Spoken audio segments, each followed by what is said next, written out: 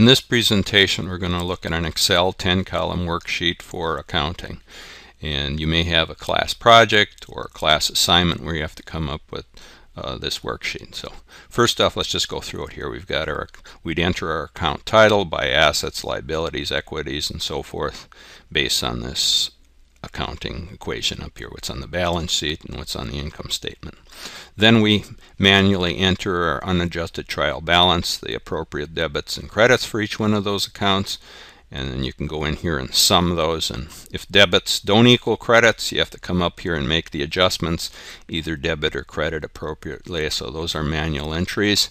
And then what this worksheet really does, it calculates out the adjusted trial balance based on your adjustments here to the unadjusted trial balance. And then it comes down here, sums the debits and credits. If debits don't equal credits, then you have to go back and make some further adjustments to the unadjusted trial balance. And then you would take the appropriate account here and move it in manually to the income statement or to the balance sheet based on your adjusted trial balance. So these are manual entries here, and then you can go in and sum up, like the balance sheet here, do a debit, credit, and sum. So if debits don't equal credits, you have to go back and make some further adjustments over here. Okay, here we're going to look at the Excel function for calculating the adjusted trial balance. And we'll look at the debit side and the credit side. So first let's look at the debit side here. Okay, our reference would be here for the unadjusted trial balance. The B column would be for the debits and the C column for the credits.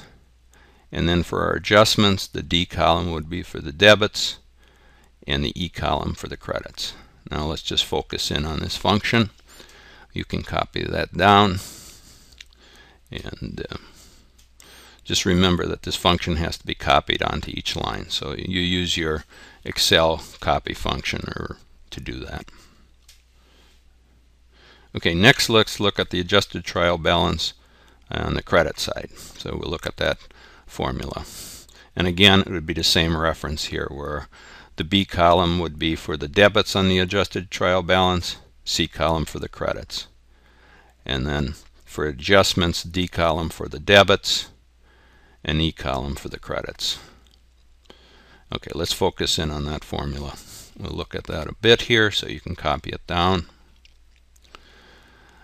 Again, remember, you have to go in here and copy this formula using the Excel copy function here for each line.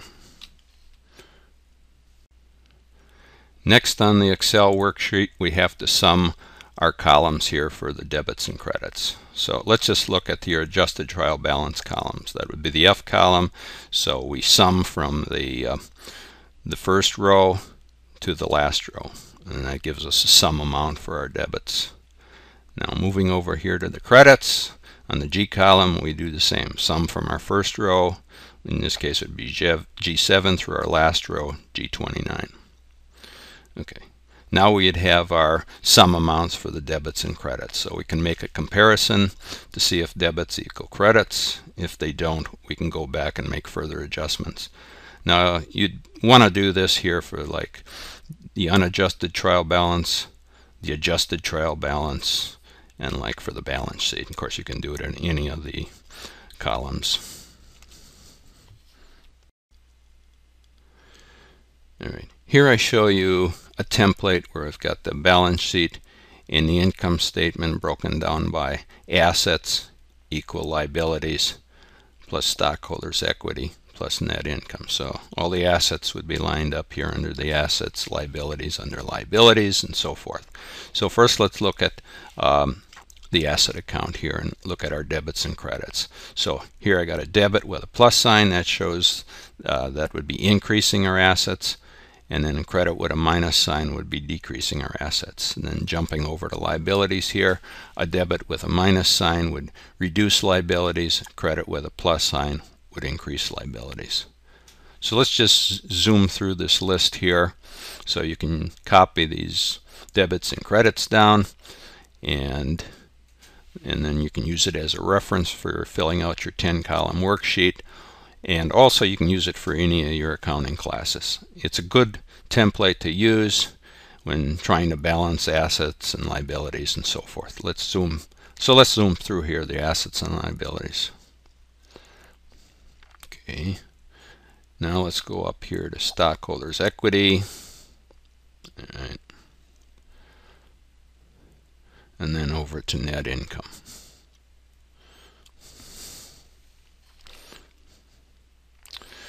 All right, so here's one last look at this template, and you can use it as a reference for any of your accounting problems. All right, to summarize our 10-column worksheet, first we enter our account here, and then we enter its unadjusted trial balance, be it a debit or credit. Then we make our adjustments to that trial balance by account, and then the worksheet calculates out the adjusted trial balance. So for example here, if we had a debit of 1,000 here, we debit another amount for 2,000, we'd have 3,000. So it added the 1,000 and 2,000 to get 3,000. If we had a credit here of 500 and another credit of 300, it would add it up and it would be a adjusted trial balance here of 800. Now if we look here, we had a debit here of 3,000, and then we credited 500. We'd subtract those two amounts and it would come out here with a debit amount of 2,500. And same for a credit. If we had a credit here of 5,000 and a debit 2,500, it would subtract the two and you'd come out here with a credit balance of 2,500. Okay, once you have your adjusted trial balance, you move the appropriate account over here to the income statement or the balance sheet. That is just a summary of what our 10-column worksheet can do for us.